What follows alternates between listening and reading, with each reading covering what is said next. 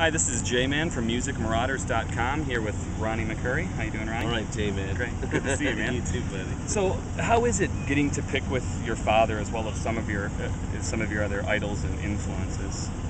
Well, Jay, let's see. I started in 1981 with that, so I've been doing it a long time, and at this point, it's nearly 30 years, I guess.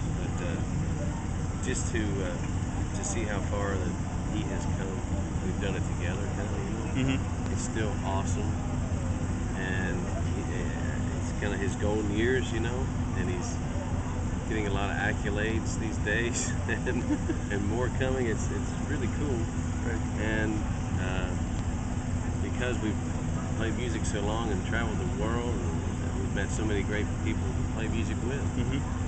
So, man, no complaints here. I love it. I bet. Can you talk a little bit about the traveling McCourys and your relationship with the Lee Boys, as well as the relationship between Bluegrass and Sacred Steel? Okay. And kind of how that meshes. Well, Jay, the way that I got to meet them was at Delfest the first year. I didn't know them.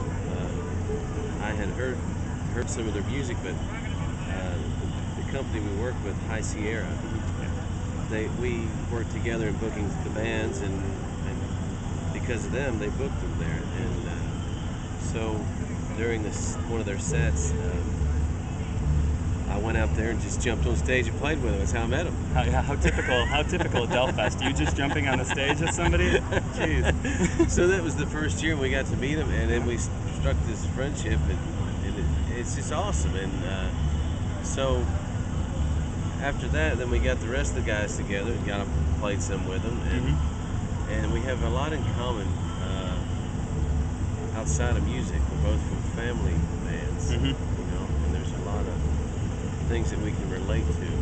Sure. And I discovered that after sitting down with them, and they're all family, and we're practically all family, the guys in the band. So we decided to try and do some things together and see what would happen. And from that, now we've recorded a dozen songs, and we got an EP out. We haven't even finished the record yet. We've been so busy, but played with them last week at All Good. Yeah, that was a great set. And oh, you were there? I was. That was a lot of fun. Yeah, and that was fun. It's just fun to play with those guys. It's so different. We're out of our element. How did the two musics kind of come together? What is it that relates Bluegrass to Sacred Steel? Is it the gospel factor? That was the first thing. Yeah.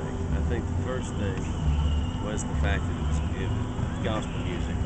We got together that way, and then of course Roosevelt is their steel player, their main lead guy. Yeah, he's a great guy, great player. He's a great fella, great player. They all are. Yeah. And the fact that we started doing some of our stuff that they were not familiar with was a challenge for him. Sure. So together, playing Sacred Grass, we don't know what to call it, and it's been a lot of fun, and hopefully people like the record. Yeah. That's really good. And we took some old songs and some of their songs. We did one of my dad's songs. It's a gospel tune and put a whole new feel to it.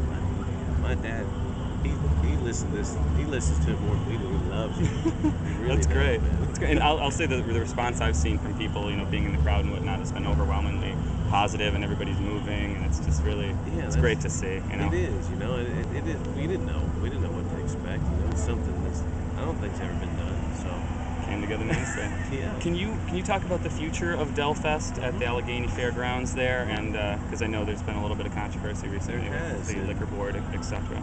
Yep, and as of this week, everything is smoothed out. We'll be there. Great. That's great to hear, because it's a great venue. It is. It's a beautiful place, and I think the people of Cumberland have realized, the first year they're like, well, who are these people? Why are they coming to our town to do this? The second, and they saw that what it is, the second year, it's still just, then some other people came in to see what it was like. Right. And then this year, after this last festival, the town has really come behind us. This was our first year attending. Yeah. Wanted to make it out every year. This was the first year we made it out, and the locals, I mean, all the businesses that we stopped at and just the locals that we met along the way were so happy about it and positive too. Yeah. I didn't really hear much negative talk. Yeah, so. and I think it takes people. We're not from there. Right. And we took a company from California and brought them in, and there's always people that are standoffish about things like that.